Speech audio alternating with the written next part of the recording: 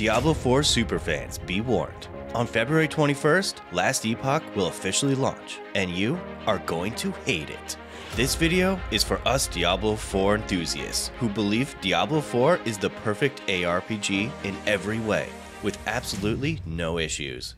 If you are not one of these people and actually like Last Epoch, I suggest you stop watching this video right now, as it may trigger you.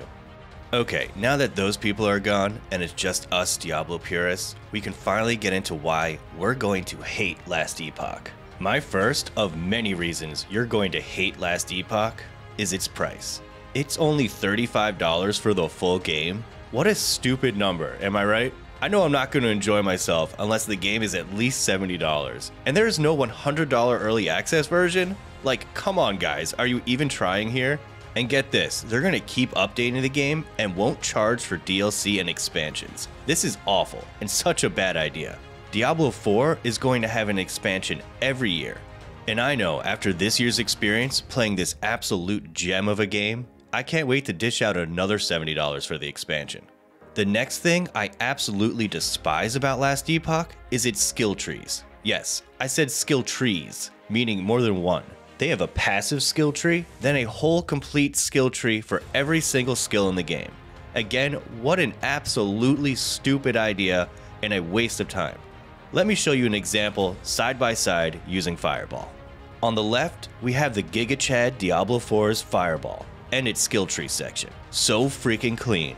And let's look at our options here. We can either do more damage with Fireball, or over here, we can do more crit damage with Fireball. Thank you, Blizzard, for giving us what we want. Meaningful, game-changing choices in a skill tree. Now let's look over here at this abomination of a skill tree for Last Epoch's Fireball. The options we have to augment Fireball here are turning it into an ability where we can shoot multiple fireballs in a cone, or turn it into a plasma ball that does more damage, or adds an explosion, or homing feature, or turning it into a flamethrower. And we can even combine these together and have a plasma flamethrower that explodes? I gotta stop, I'm getting too overwhelmed from all these options. I think you can all see what a major waste of time all these options are.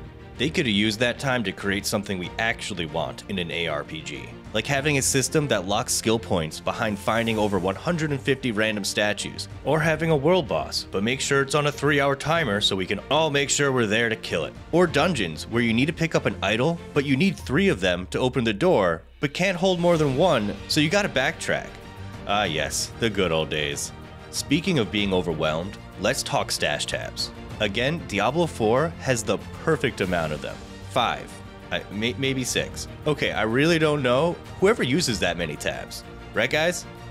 This is where I almost threw up in my mouth when I heard in Last Epoch you can have over 100 stash tabs. What even is that? Do you think we're stupid and don't know how to manage our stash? Well, I think you're stupid, Last Epoch, for not even making these purchasable with real money. You just buy them with in-game gold?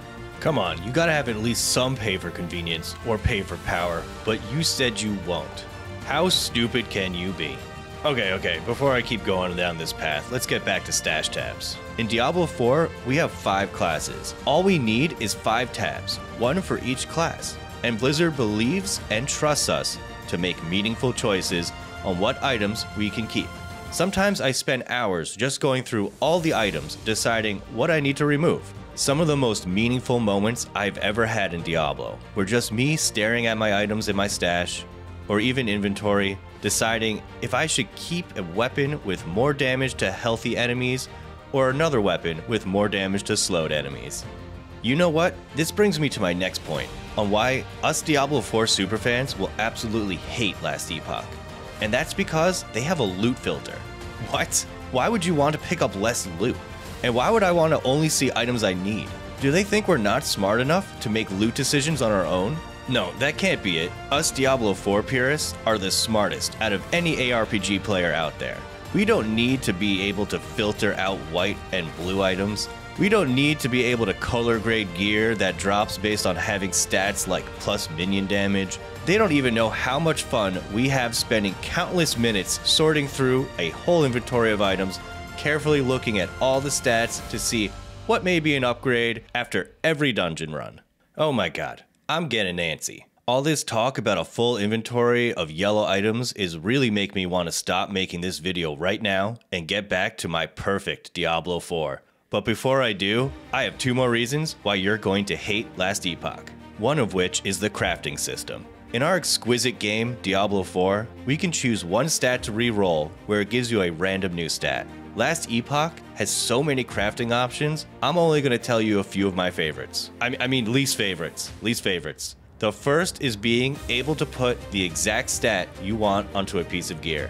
You want fire damage? You can add fire damage. You can transform an item into a unique or set item. Yes, there are sets in the game. How ridiculous. This last part about crafting, I'm sure you will all hate. And that's the ability to craft a powerful weapon on your high-level character and give it to your low-level character to make them completely overpowered and able to breeze through the early game, destroying everything in sight. How silly. Don't they know killing hordes of enemies super fast is not fun at all? Give me my 4 damage Diablo 4 Druid any day, because we are real gamers. Now for my final, and possibly most despised reason us Diablo 4 devotees will hate Last Epoch and its endgame. They have 3 endgame activities. The first being dungeons, where you'll be able to target farm rewards and have varying levels of difficulty. Then they have the Monolith of Fate, which has so much depth to it, but I'm gonna keep things short because I really gotta get to my inventory full of yellows.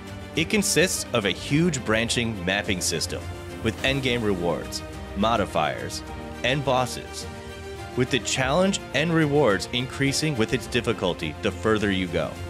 There's a whole lot more to monoliths, but who wants to go over the endgame systems to that extent? I do, and I'll probably make another video about this soon. Then finally, we have the arena. There are 2 modes. One is the Arena of Champions, with a set number of waves followed by a boss. Each wave, you can increase the difficulty with a modifier which increases your reward at the end. Then there is the Endless Arena, and here's where I feel the developers of Last Epoch are either aliens or working for the Illuminati, because this Endless Arena has a ladder system, a fully functional, active ladder system.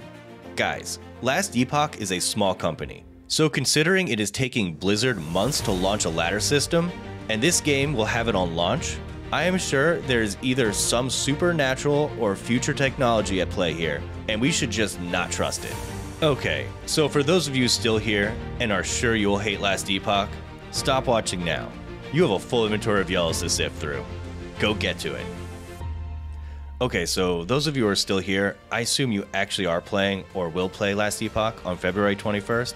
If so, then subscribe to my channel, because I am too, and I do plan on making more videos on this game. Have a good one. Bye.